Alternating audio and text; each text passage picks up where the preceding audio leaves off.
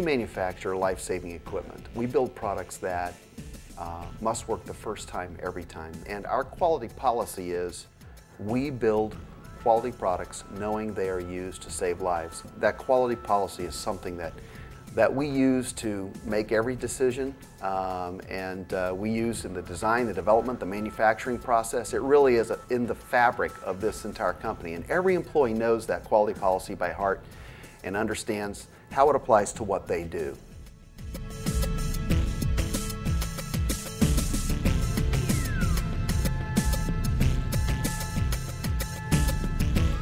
We have brought in the most talented engineers that we can. We've invested in SolidWorks CAD systems and state-of-the-art design and evaluation, simulation software programs and equipment to be able to really design the most reliable products.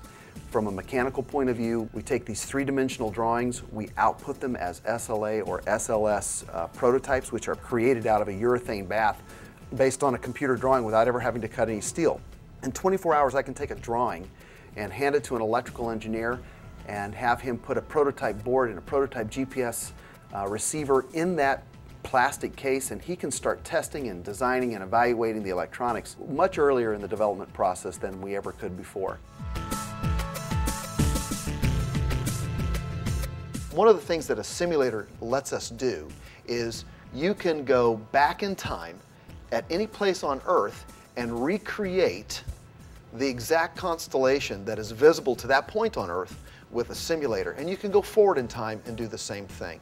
If we wanted to simulate a heavy tree canopy overhead with maybe only 3 or 4 satellites visible on the horizon to the EPIRB or the PLB in that particular scenario, in a simulator I can create that situation.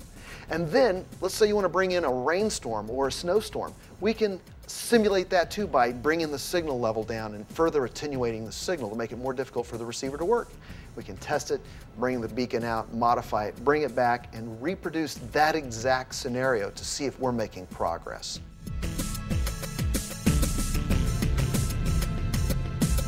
No electronics manufacturer could really claim to be as obsessive about quality as ACR is if it didn't have an extensive test facility, and we've got a great test facility.